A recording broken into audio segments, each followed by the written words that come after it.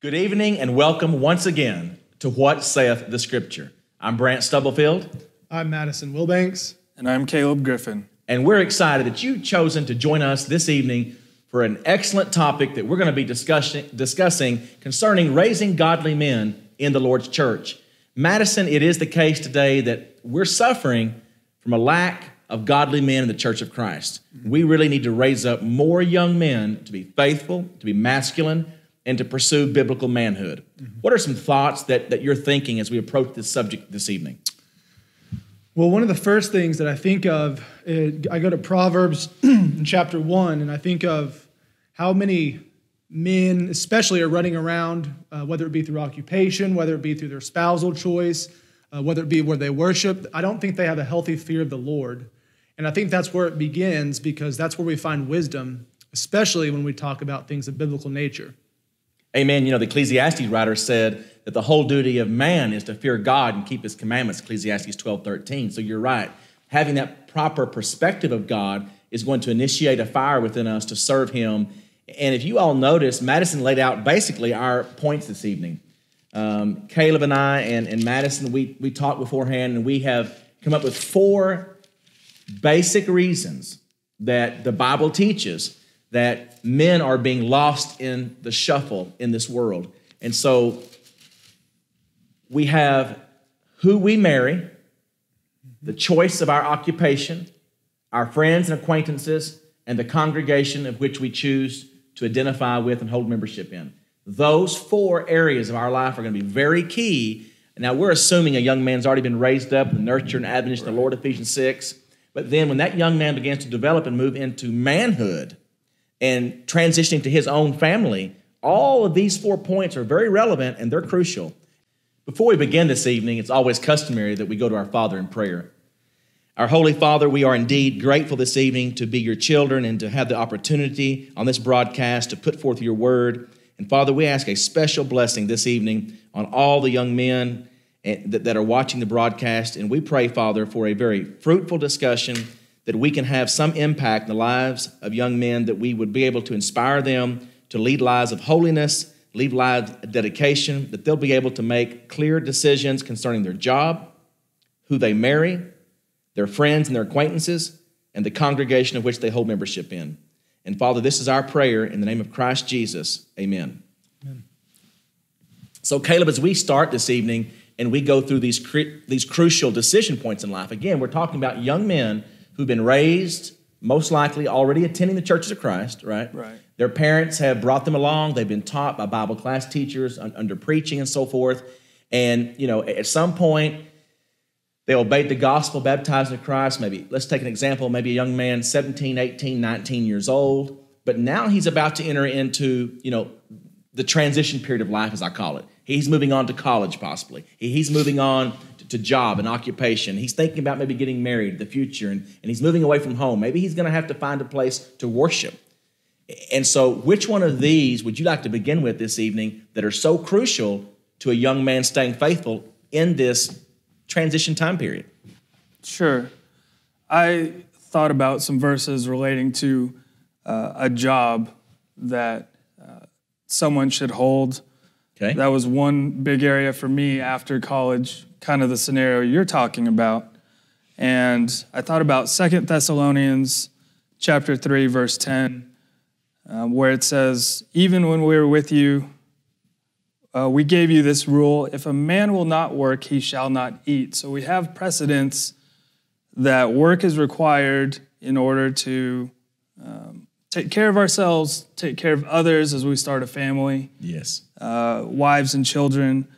But I also thought of 1 Corinthians 16, we're obligated to give, and without funds, how can I give to the church? How can I be a proper example of working to contribute to the Lord? Amen. Mm-hmm.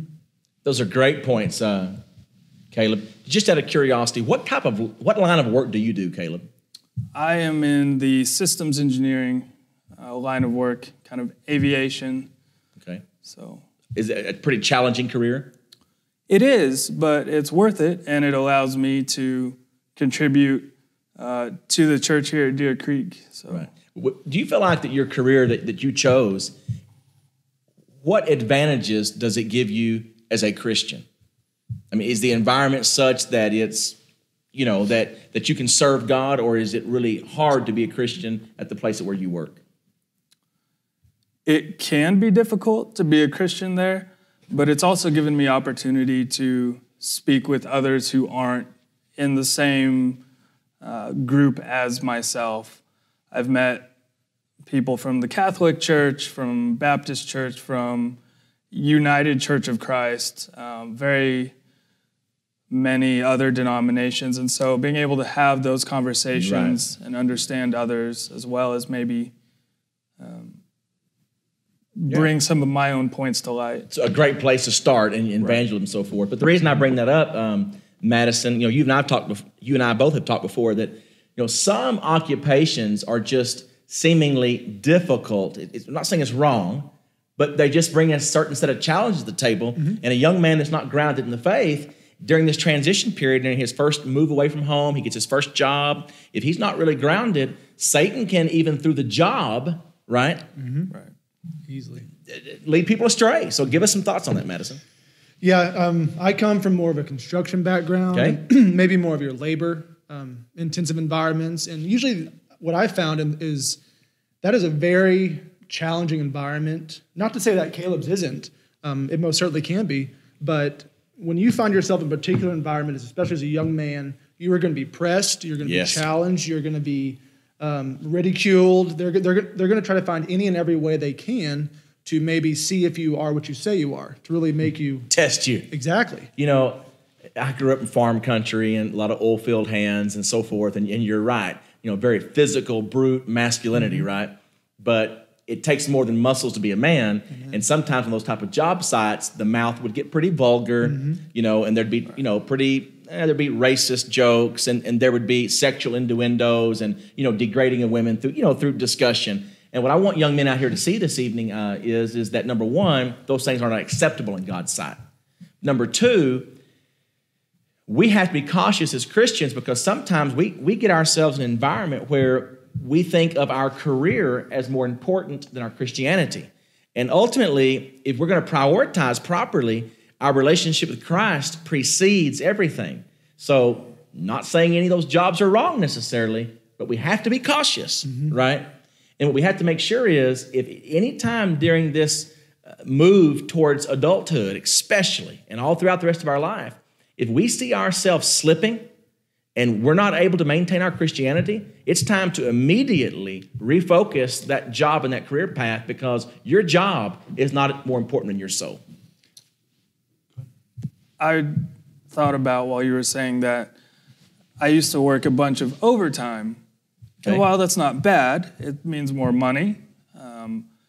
It distracts me from other things that I should prioritize above my career.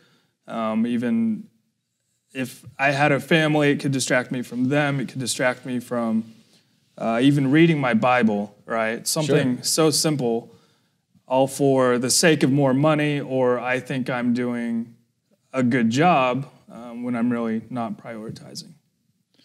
One thing that came to mind with what you just said was, as Christian men, we're called to be good stewards on this earth, whether that be our talents, whether that be our finances, whether that be the souls that God's charged, should we choose to take a spouse or children, etc. So we have to put all these things into perspective when we really try to analyze our life and say, is this pleasing to God? Am I being a good steward of God's money? Am I being able to be benevolent?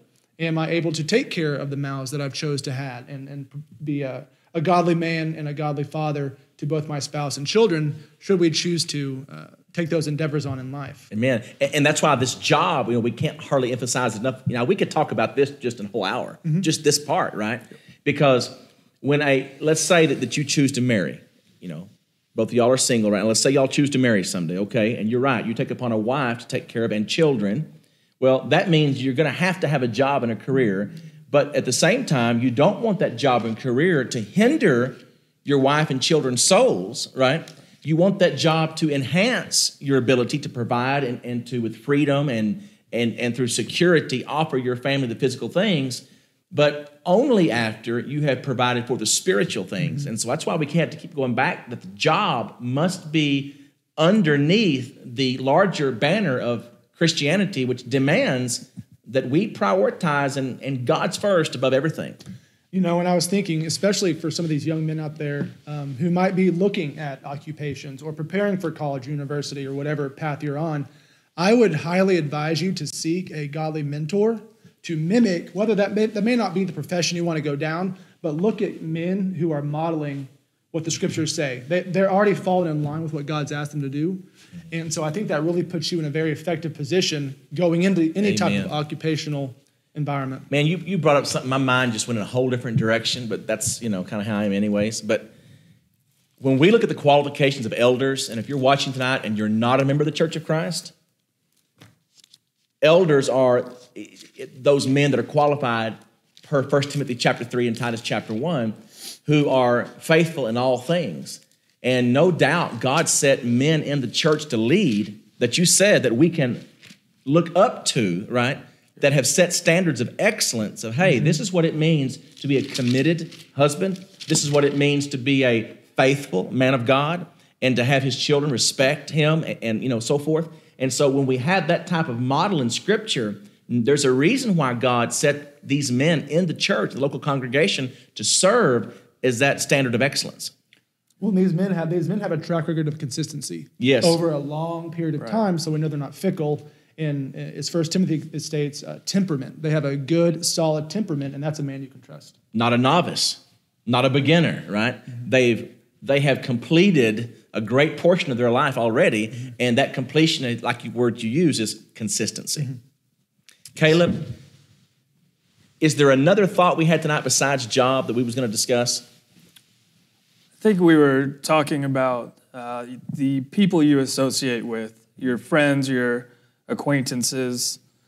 I thought of Proverbs chapter 1. Okay. Verse 10, it says, "My son, if sinners entice you, do not give in to them." Right? Proverbs has plenty of verses about using wisdom to choose who you're around, who you associate with, the actions that you take. Totally agree. I never realized it when I was younger, but it works both ways. Not only do I have to make sure that I'm not placing myself around people that will destroy my faith, 1 Corinthians 15:33 talks about that. But then I also have to make sure that I'm not that person that's destroying somebody else's faith. Amen. I want to be the Jonathan to David. You know, 1 Samuel chapter 18, verse 3, I quoted earlier that, that he said, look, their souls were knit together as one. We want to be that person, right, that assists somebody else. And we want to be that Paul for a Timothy, that mentor, that guide. And the last thing we need in our life is to be surrounded by a bunch of people that are dragging us away from God.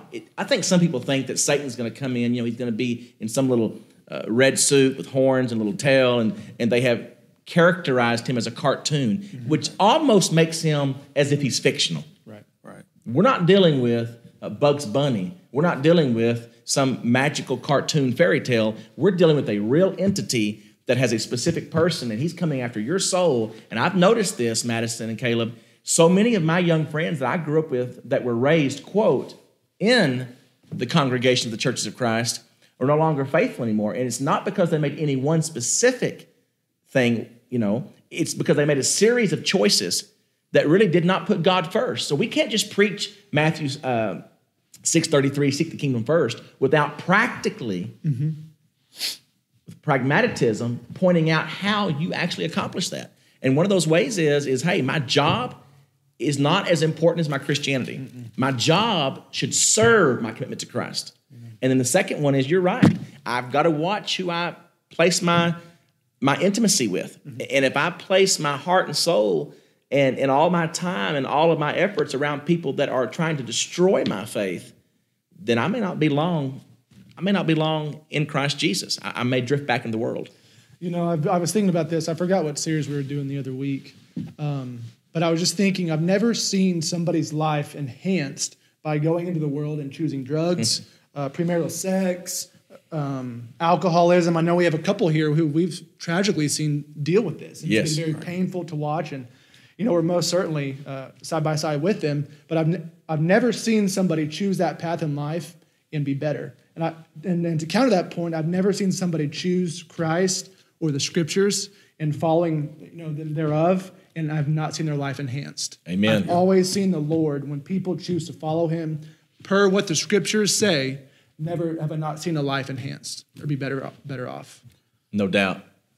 One of the verses brought up on a previous broadcast was the Ethiopian eunuch, right? Yes. He went on his way rejoicing. His life was better because of the choice he made to follow what was preached to him. So yes. I agree. And think about even Jesus himself, if you're watching at home this evening. Jesus himself surrounded himself with men of integrity, men who he had called to train, and that inner circle of Peter, James, and John, they were there consistently throughout his ministry. And even though there was a time which Peter waffled, the large scale view of it was these men were there beside him on almost every step of the way. Yes. Yep. And I was thinking, and also in Proverbs when you mentioned that it gives us, as you said, Brant, pragmatism to when we're kind of unsure in ourselves, maybe we don't have that sound counsel always around us, we can always retreat to some of the more pragmatic portions of Scripture. Yes. And really seek to see what God says about the matter, because there's a lot of just everyday practicality in Proverbs that you can pull from, and very commonplace things that would happen to you. So, and what somewhat tears at my heart, and we don't want to be negative Nancy, right? There's a lot of great things going on in the Churches of Christ. Sure. But one of the areas that we really have to shore up is we're losing, if you'll notice in our early age of Bible classes, they're full. When we get on to the teenage years, we start having some slippage. Then we go to high school and in college, we start losing them. And then it's like, where did all of our young people go? Well, a lot of it simply, it's not that we have not taught them the Scripture. I mean, I think that we get an A+ in that area. Most of the time, we teach the Scripture very well, especially in conservative congregations. But it's like they lack the practical abilities to take those steps. And I think it goes back to you have to make certain choices. I mean, if you look at people that are very faithful today, very faithful, think about these 4 points. What type of job do they have? Who did they marry? What are their friends and acquaintances, or who are their friends and acquaintances? And what was the fourth one? Were they a member? Yeah. Yeah. What congregation they hold membership in. If a young man succeeds in those four choices, now Satan's going to come at him in other areas, yes. But if he succeeds in these four areas, he's going to have the strength and the practical support around him to be able to withstand a lot of those things. But if he doesn't have those choices down, he's putting himself in really a position to fail. In regards to kind of where you worship, I don't know if we're there yet, but I just... No, take off. Let's go. Kind of thinking, you could kind of pair doctrine and where you attend and the type of teaching, the type of preaching, et cetera, that is there, because I think that's, if you want to take a fifth point, I'm seeing more men, just personal people I know and just existential, fall away because the teaching isn't sound, it's not provoking, there's no zeal, there's no edification. I mean, I could just listen, like you said, we're not trying to be negative Nancy's, but we do have to address an issue. We have to address the issue. If the issue exists. And then let's go to the Bible and let's find the help from on high, right? Amen. That supplies our strength to move on so that we can do better in the future than we have in the past. Nemo. Yeah, and to go off of his point, I think a huge reason why some of those things aren't taught or even addressed is because the leaders in these particular churches or institutions aren't actually following the scriptures to begin with, and they try to skirt some issues. They try to sugarcoat a few things. They try to make it so that, let's get people in here, but we're just wanting to constantly keep people, not so much follow what Scripture says. So sometimes people just find a church and they love it, but when they look a little bit closer, it's like, this isn't what I thought it was. It's very shallow, insecure. They're just doing things out of due process, out of due order, and it's not what the Scriptures actually say the churches should be following. This is more like an entertainment weekend versus true biblical doctrine being taught and being practiced. Amen. I like to call it the real deal.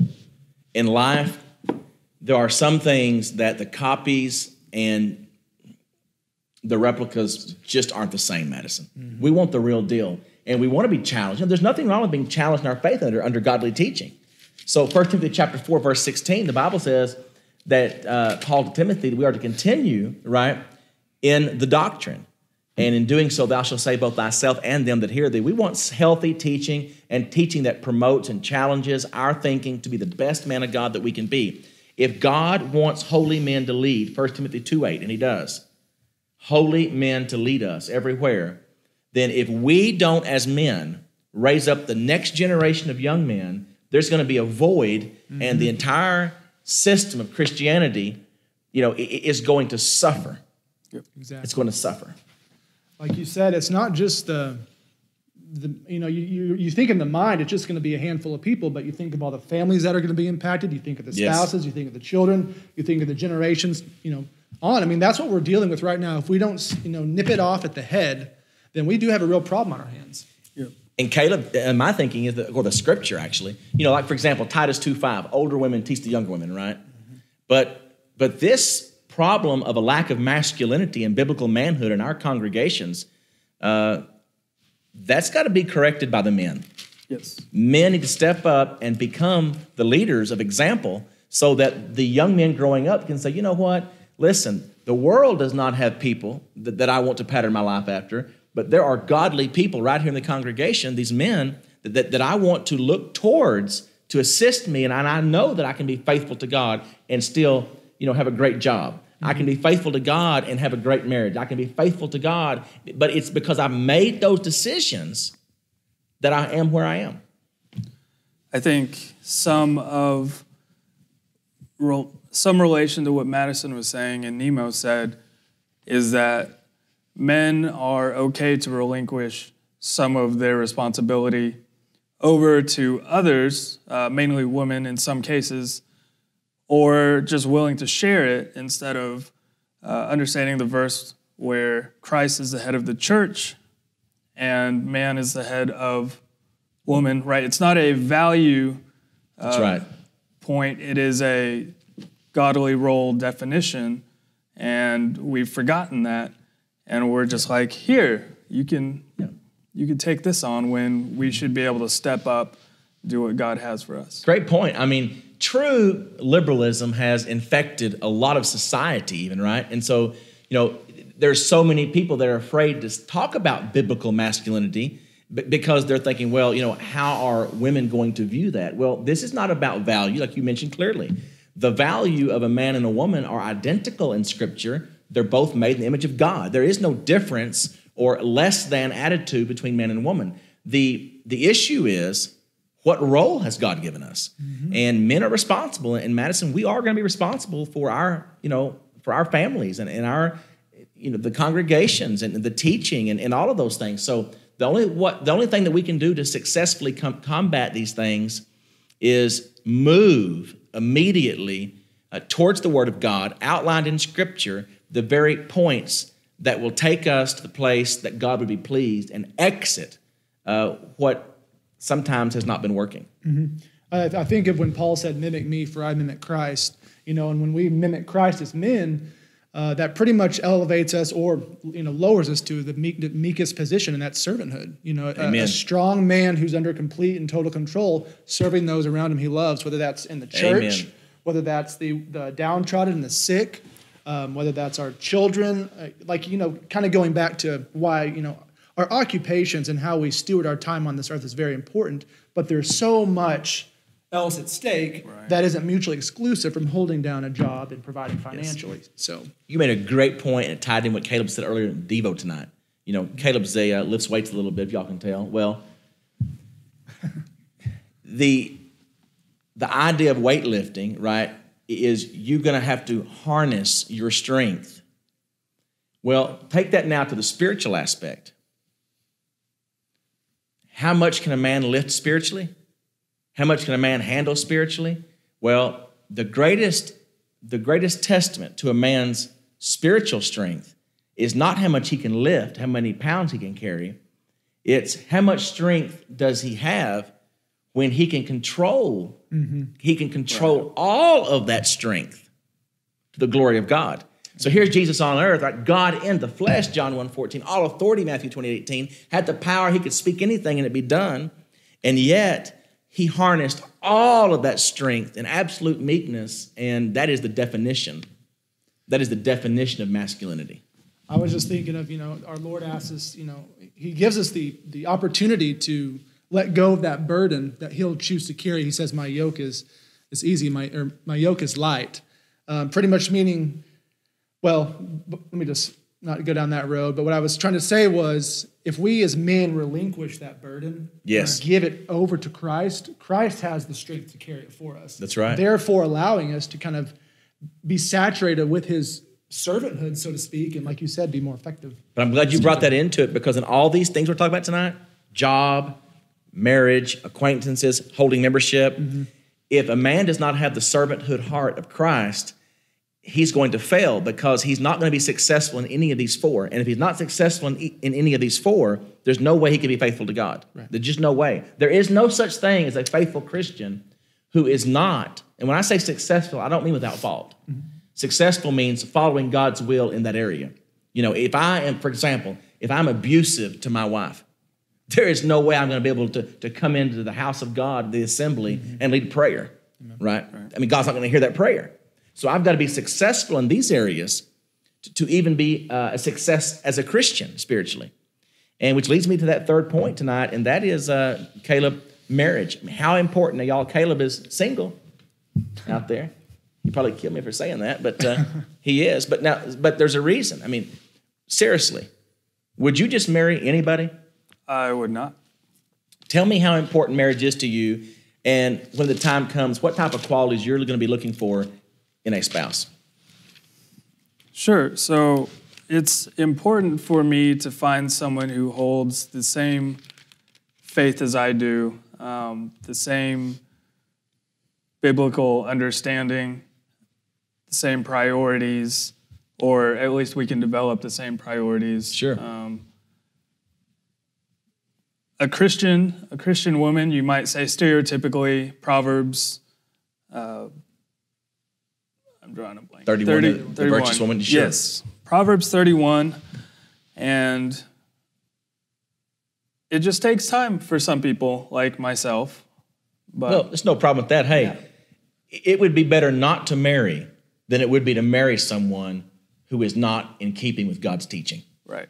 I have known too many people that made a poor decision in a marriage, and it absolutely took them away from the Lord. And again, marriage is not more important than your Christianity. Mm-hmm. But if you choose to marry, then you marry so that your main objective, getting to heaven, pleasing God, right, serving him all your life, that will help that. And so many people, I think they try to compartmentalize this, right? Mm-hmm. Well, I can marry anybody I want to marry. I can work anywhere I want to work. I can have any type of friends I want to have.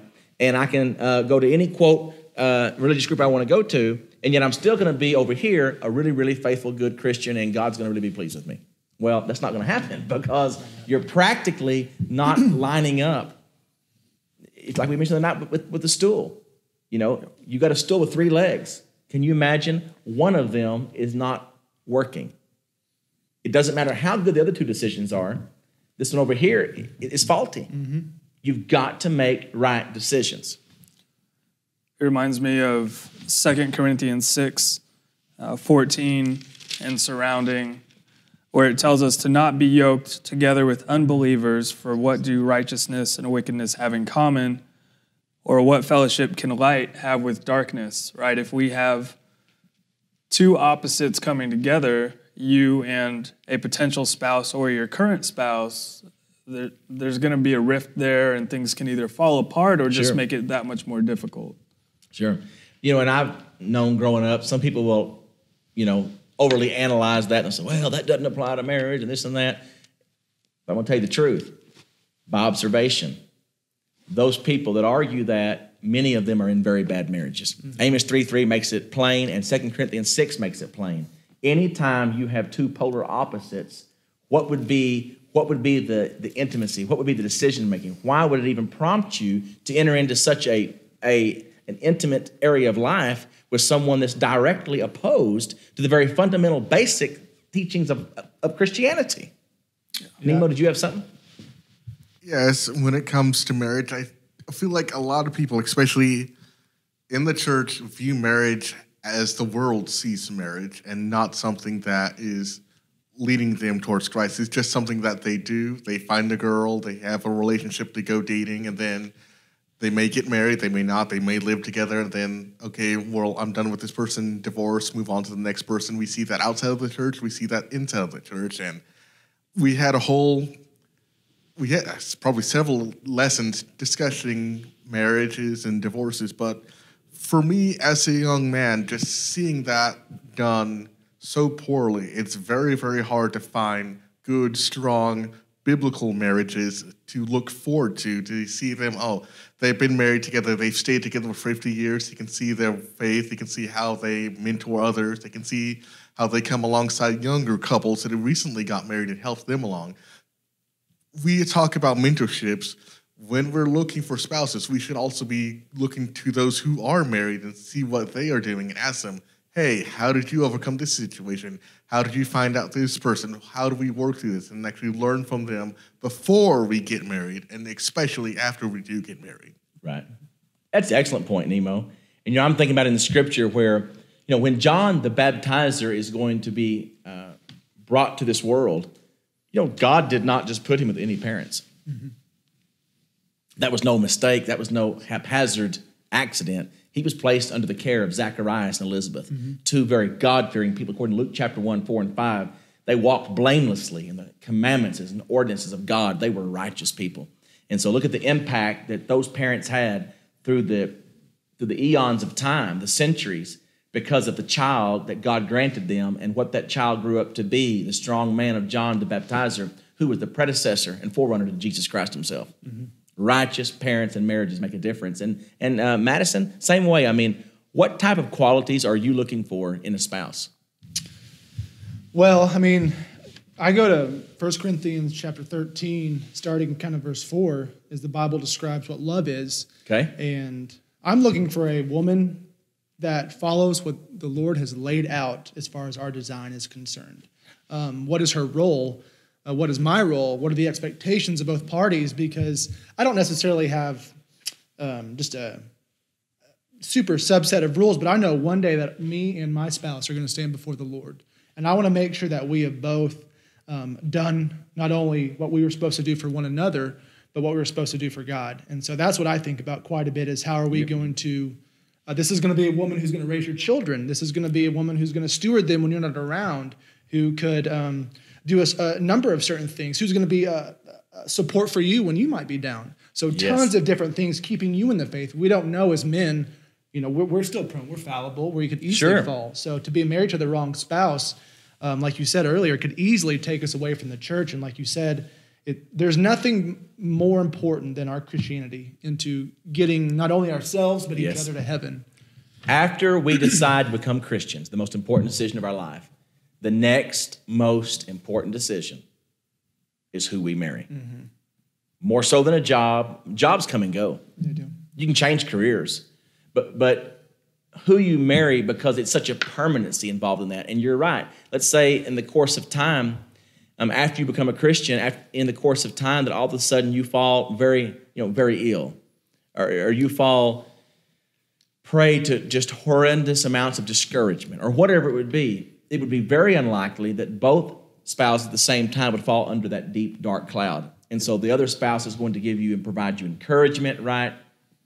And admonition, whatever. And so that's going to build you up.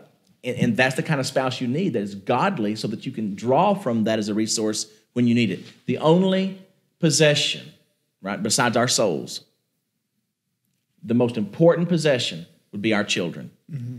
Why on earth would anybody want to consummate a marriage, procreate and bring forth children into this dark world, and not even be in agreement on spiritual things? Well, and I think as a man, it gives you assurance in your spouse, because you know where she derives her strength from, where she derives her personality, the things that she works on internally. You can trust that because, like we said earlier, she's mimicking God. She's pursuing Christ above all else. And Amen. There's no other person that I can trust on this earth than someone who mimics. Proverbs 31 talks about that a husband can safely confide in his wife because she brings confidence to him. He's secure in disclosing some of the most secretive things of this life, right, in the refuge of his own bedchambers that he would not go elsewhere for. Mm-hmm. And there's no way he would be able to take that to a lady that wasn't even a faithful Christian. Right. Kind of. Did you have a comment, Nima? Well, I was just going to say that on continuing with that, the person who you marry will help you in all of those other three major decisions that you make in your life. So if you two are in unison, then finding a church won't be as difficult because you're not saying, oh, we need to go here, and then, oh, your spouse was raised Catholic, so we go to a Catholic church. And then when it comes to your children or your circle of friends, you can say, oh, we will have these circle of friends because these are in line with what the Bible says. We're not going to have to fight or determine, okay, well, you can have your friends, I'll have my friends. We'll be thinking in one mind. And then when it comes to your job and some of the decisions that you make, because as a family, the man has to make a lot of those decisions, but you want that support from your wife. And how can you be supported if you make a decision that she disagrees with and now you're constantly fighting and going against each other because you don't have that first alignment, which is in Christ? Mm-hmm. Amen. I mean, it's that same passage again. It speaks, it's loud, and it's for our learning. Romans 15:4, for our learning. Listen to it. Amos 3:3. How can two walk together except they be agreed? Nemo basically, discussed that particular point in practical aspects of life. Well, and a house divided cannot stand. Jesus said it plainly. Yep. So now let's go to the fourth and final one this evening, which I think is crucial. A lot of people, this sounds crazy, Madison. Here we are saying that, okay, ways in which Satan destroys people, especially young men, as they're going towards full manhood, right? Yep. And he stops them dead in their tracks sometimes with their job. Mm-hmm. Sometimes with their marriage, sometimes with their friends and acquaintances, poor choices. And this fourth one seems crazy, but it's true. Sometimes he utilizes a poor choice in where they hold membership religiously. So it's not enough. We know the Bible teaches the one church, but we're not talking about just being a member of the Church of Christ. We're talking about being a member of one of the congregations of the Church of Christ, Romans 16:16, that is trying their dead level best to stay true to the New Testament. Mm-hmm. And there's a conviction there. We all make some mistakes. I've made some. You've made some. We all make some mistakes. But there is a true conviction that we're going to serve God and we're going to challenge all of ourselves to the teaching of God's word, and we're not going to shy away from things, and we're not going to come here to just be entertained. This is the real deal. We're committed to it, and we know that placing membership in a congregation that's faithful is very important. Amen. I think you hit it on the head. First and foremost, we're here to serve God. He's the one who breathed life into us. He's the one who provided salvation for us. He's provided the church. Christ purchased it with his blood. I could just keep going on and on. I just gush at all the things that God's provided for us. But, I want to talk especially to young men. You need to be very, very deliberate and diligent when you begin to pick a church. And I know some of you might be younger, but you need to be having that on the forefront of your mind now, because as you begin to make that choice, that's one of the preliminary choices you need to make prior to marrying a spouse, prior to maybe even securing a job, because like we said earlier, yes, where you worship is going to determine how you serve God, how you view God, the manners in which the order in which you worship. Right. Tons of things can derail you. It's going to show you what an elder looks like. It's going to show you how deacons work and the capacity of an evangelist, and tons of knowledge that a man needs to have coming up. Yeah. I think it will also provide, whether at that time, depending on your age, right? You said elders, deacons, but there's also other areas for leadership opportunities. You've mentioned mentors. There's plenty of room for that. Yes. If you're older and you don't want to be an elder, you can mentor someone younger. Or if you are able to just do a service around the building, if you're able to help someone in some way, you are serving for that church. Amen. You made a great point, Caleb. There's a handful of young men that we got here that can easily serve in the capacity of song leading. That's something God gave them a voice. They can lead song. They can help maybe usher people in. There's tons of Lord's Supper table. They can make excellent talks on the table.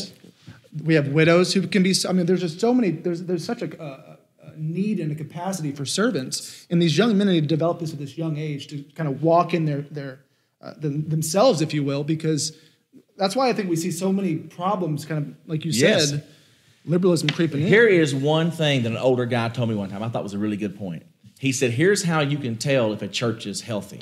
One read, there's many others, but this is one key.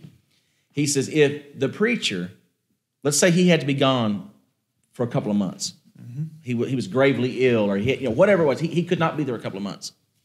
If that congregation cannot, with its men, continue to operate right in-house. Now, there's nothing wrong with calling in an outside guy. I don't mean that. But it should be the case that the men of that congregation can operate, stand up, and just keep going and never miss a beat. Amen. Because part of the evangelist's job is to help in the training, right? Mm-hmm. So if a congregation is healthy, like here, if I had to be gone Sunday, you can preach. If I have to be gone Sunday, you can preach. Mm-hmm. If I have to be gone, Nemo can preach. Christian can preach. Actually, we have a lot of young men here, and I know you guys haven't been to, quote, preaching school, but I'm going to tell you the truth. And some of you, I did. And the people of the congregation here would amen this. A lot of these young men here can preach just as well as some ripe old preachers. Mm-hmm. So don't ever underestimate yourself. It's not about a school. It's first about giving your heart to God and immersing yourself in prayer and the Word of God and getting behind it with great commitment, and God bless in such a way as it's not tied to a school. It's tied to our hearts and commitment to God. Nemo? Yeah, what you just said is actually something that is really important that I've noticed here at Deer Creek, because with my background, there was always paid members from the denominations that would always handle everything, but you never actually saw individuals in the congregation get to step up, fulfill a role. It was always someone who was paid to do it. So when I started attending here and eventually placed membership, I was asked to start serving. And sure, other churches have people serve, but this was a more intentional say, hey, you're going to go do this because this will help you fulfill your obligation to walk in Christ, to help you with this church. And then just even thinking about this broadcast, we couldn't do this here today if it wasn't for people saying, hey, we want you to go do this because I think you have a gift in this area. We need you to fulfill that obligation to learn and to grow. And then when you also think about how, even like tonight where we have different people here on the broadcast, that is just a catalyst for more things to grow, for more people to do things in that. There's always areas to serve. And then, like you mentioned, when you have a church where people aren't stepping up, when people aren't serving, those typically will die away because there's no one to fulfill those roles. And that's, again, going back to what we said previously, where too many people just pass on the obligation to someone else. They just decide, oh, I can't do this. We need members of the church to actually call out those and say, hey, you need to step up and serve, and then people to also answer that call and follow through. Yes, I mean, we have to actually become addicted to service. And that's the exact word that the Pauline epistle to the church at Corinth utilized in chapter 16, verse 15. And they were addicted to the ministry of the saints. Now, in that particular passage, it was talking about benevolence, but the concept is the same. Men must serve. And it's not that merely we're obligated, we are, but it's more than that. It becomes a passion, a way of life. It's who we are, right? We're men of God, and that's what we do. We love God, we love people, and we understand that in every area of our life, it's a job, if it's at the house with our wife and children, if it's in the worship, 1 Timothy 2, wherever it's at, that we are going to do everything within our power to be men of integrity, honor, committed to God above everything else. Well, you just mentioned earlier in 1 Corinthians 16, if you just drop down, and you said 16, 15, if you drop down to verse 16, the last word you use is laboreth.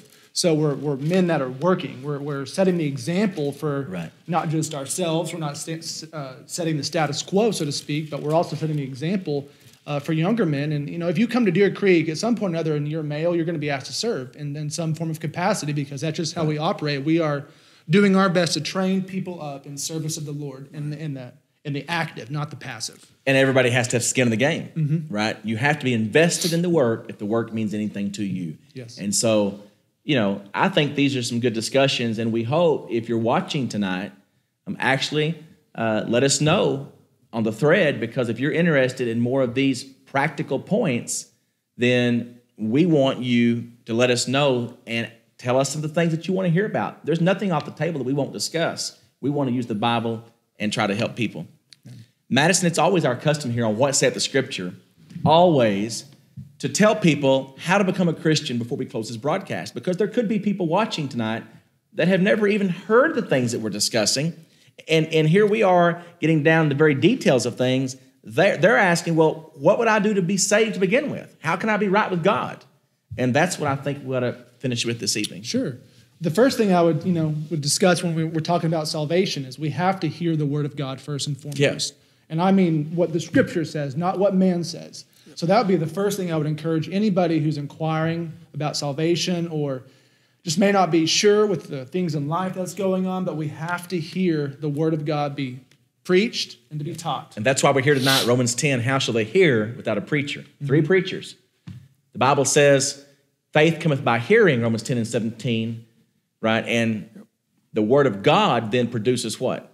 The Word of God produces faith. Right. Now, listen, it doesn't say everyone that reads the Word of God has faith. It says that all faith comes from the Word of God. Many people read it and never obtain faith. But you got to read it with the right mindset, with a deliberate pursuit to receive. Right. Asking, you shall receive. We want faith, and we are blessed with faith because God's Word supplies it.